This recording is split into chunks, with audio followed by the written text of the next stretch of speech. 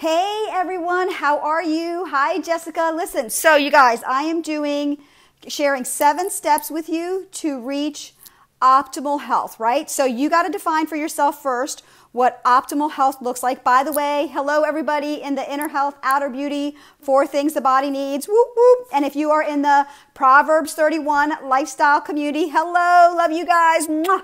So, okay, let me share with you 7 steps to reaching optimal health.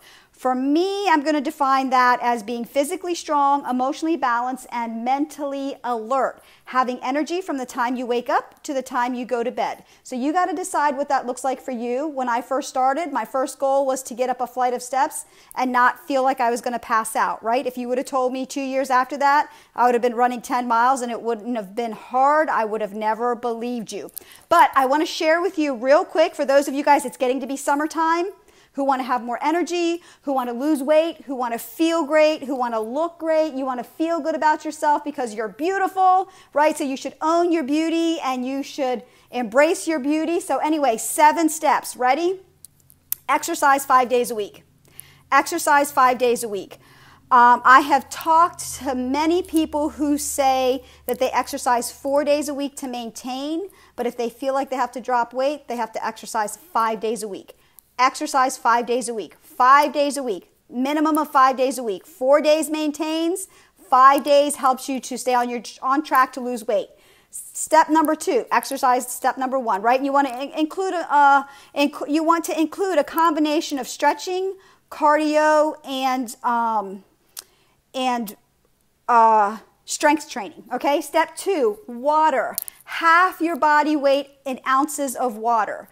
Half your body weight in ounces of water. Figure that out. How much do you weigh? Divide it by 2. That's what you should be drinking in water every day. That's going to help flush out toxins, okay? Step 3, minimum of 8 hours of sleep. Your body doesn't start healing until the 7th hour. That means if you're trying to lose weight, your body is going through changes. If you're trying to get healthy, if you're trying to get better with rest, if you want your mind to be more clear, whatever it is that you're trying to heal inside of you, hello, beautiful Debbie, whatever it is that you're trying to heal inside of you, it doesn't start healing until the 7th hour. So if you are only sleeping 6 hours a day versus that's no healing time, right? So if you're sleeping 8 hours a day, that is 1 hour of healing. And if you're going to go through changes, you're going to need more sleep. That's why when women are pregnant, they need more sleep. Their body's going through changes. Step 4, proper nutrients. Okay, this is a tough one because sometimes exercising seems hard, but the thing that's the hardest is the eating. So I just want to encourage you to move towards 70% raw, right? 70% raw, fruits, vegetables, nuts, and seeds. A majority of what you should eat should be things that's life. Like drink a blended drink every day, have a freshly squeezed juice every day, eat salad every day. Move towards more raw. Step 5, eat when you are hungry. This is a big one. This is a big one. Eat when you are, oh my gosh, only get 5 to 6 hours, Debbie. No, you're going to have a power nap in between there someplace. 8 hours of sleep will help you heal, right? Anything over 4 hours. Step 5, this is a big one. Eat when you're hungry, stop when you're full. Okay, God created your body. He created food for your body to eat and it knows what to do with it. But he also gave you hunger so you know when you're supposed to eat and when you're supposed to stop eating. Eat when you are hungry, stop when you're full. Put it in your mind, write it on a 3x5 card. Eat when you're hungry, stop when you're full. Terry, big thing that people say to me once they start the journey towards inner health, outer beauty. I don't know when I'm hungry. Okay, let yourself get hungry. Trust me, you're not going to die. It feels like it, right? When food, I'm telling you, food was my God, food was an addiction, and it feels like I'm going to die when I'm hungry. But why? It's actually for the 6th one, which is learn the difference between a craving and a hunger. So you've got to let yourself get hungry, and then you've got to feel yourself getting full. What's going to make you mad is when you exercise really hard, and you feel like you should be able to eat more, and you actually want to eat less. That's what's going to surprise you. And you're going to feel like, oh my gosh, most people overeat a lot, and they don't even know it. Eat when you're hungry, stop when you're full. Write it on a 3x5 card, put it in your car, put it in your Bible, put it on your mirror. Eat when you're hungry, stop when you're full. Eat to nourish and strengthen your mind and physical body and your emotions, okay? Step 6, Learn the difference between a hunger and a craving. Learn the difference between a hunger and a craving, okay? Which means you're going to have to cut out things that you already know are going to cause a craving if you want to be physically strong, emotionally balanced, and mentally alert, right? Take care of yourself, mind, body, and spirit, and soul. Okay, you guys, so I was just thinking about this, right? The soul is your emotions. And a lot of us are like on this emotional roller coaster ride. Oh my gosh, that's just terrible. I hate it.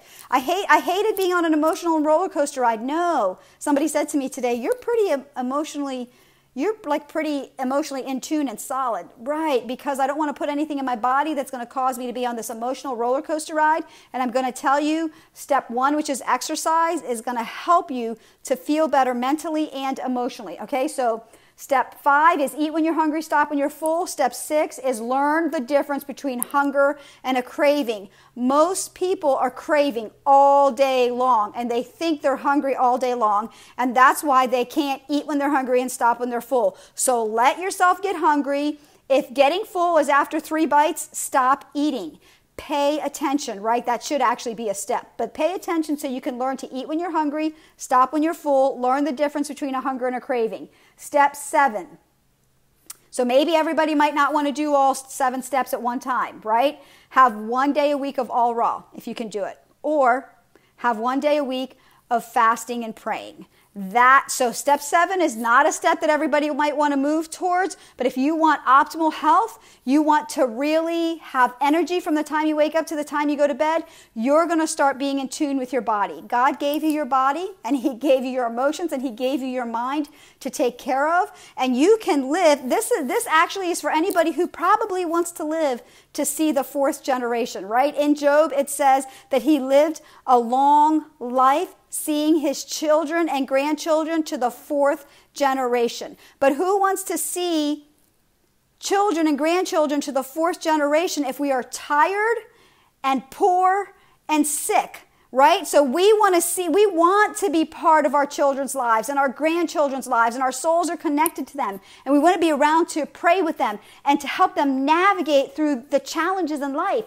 And you're not going to be around if you don't take care of you, mind, body, and spirit. So real quick, I'll recap. Step 1, exercise. 5 days a week. 5 days a week, not 4. Step 2, water. Half your body weight in ounces of water. Step 3, proper amount of sleep, minimum of 8 hours, right? Step 4, proper nutrients, work towards eating towards 70% raw fruits, vegetables, nuts, and seeds. Step 5, eat when you're hungry, stop when you're full. Step 6, learn the difference between a hunger and a craving. And if you can get to step 7, 1 day a week of all raw, right? Or 1 day a week of fasting and praying, what a difference. What a difference, you guys. All right, gotta go. It's a great day outside here in Dover, Delaware. Drop in the comments something that you're thankful for. Let me know where you're from and if it is a great day where you are, but this is the day, you guys, that the Lord has made. So take care of you, mind, body, and spirit. God created you. God gave you food to eat, to nourish and strengthen your mind and body. And so if you learn how to do that, you guys, you can live a life of optimal health, right? Okay, blessings in God's favor. Mwah! Love you guys.